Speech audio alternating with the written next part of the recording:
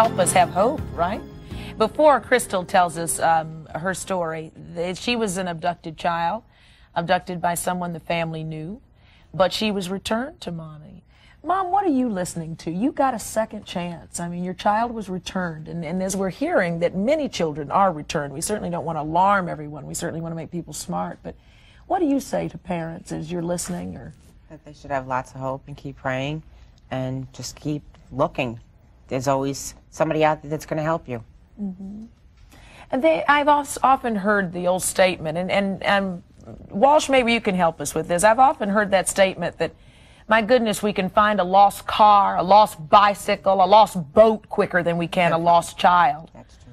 Well, there are a lot more tools these days than there were 14 years ago, and I think it's right. Don't ever give up hope. I say to parents all the time, don't ever give up hope. We do get children back alive.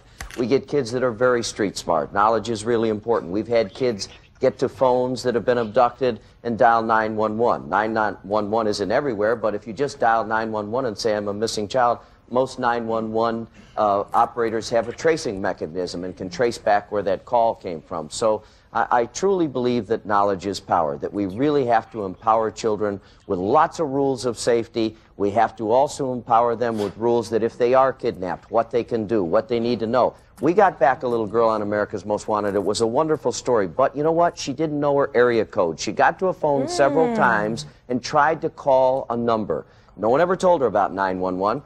A viewer called up and we got the little girl back alive, but it was very frustrating because she said, you know, my parents never discussed how to make a long distance phone call. Wow. or how to dial the operator or how to dial 911. I'm looking at my parents here shaking their head going, that's one we forgot, you know, that the little things like that do make a big difference. Any other little tips like that you could tell us? John mentioned that. Let me just address this. My foundation has worked with a company to develop a card that allows parents to pre-code speed dial numbers into a prepaid calling card so that children can dial an 800 number and then they can dial *1 to get home, *2 to get dad's office, *3 to get mom's office, *4 to get grandmother, so that they can access their parents without having to memorize numerous phone numbers. Seth, you were about to say something. I hope my mic is working a little better now. It's working better now. Go on. You know, it reverts back to the parents as far as education to tell their children what to do in different situations, but it also reverts back to the parents, and the parents have a responsibility to watch their children. I remember being on a foot post as being on patrol when I first became a police officer, and standing there and watching a mother drive up to a supermarket, get out of the vehicle with the vehicle running, leave the car with a child in the child seat, and go into the store. Yeah. And something said in my head, you know, I should hop in the car and drive around the corner with the child. That's right.